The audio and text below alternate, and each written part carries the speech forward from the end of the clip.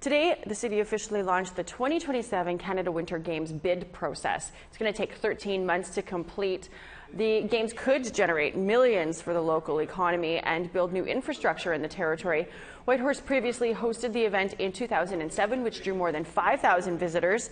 The Council of Yukon First Nations Grand Chief says the Games are a great opportunity for young aspiring athletes.